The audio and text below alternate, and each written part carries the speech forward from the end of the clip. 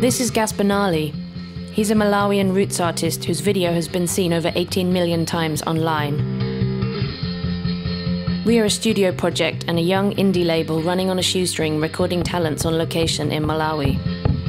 Now we need cash to press 1,000 high-quality CDs for Gasper to give him a chance to really reach the rest of the world with his music. Gasper is a one-man band. He sings in a Malawian traditional style and backs himself up with this incredible instrument called Babatoni. It's a 3-meter-long, one-stringed bass guitar, played with a stick and a beer bottle and a cowskin bass drum, all homemade by Gasper himself. After that video went viral last year, we recorded an album together. Yeah. It's called Abale Ndikuwuzeni, which means people, let me tell you.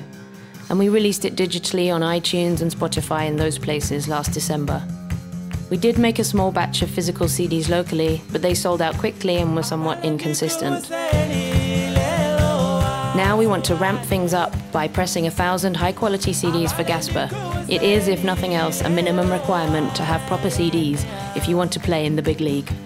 For example, other interested potential partners in the industry need to see that we are serious.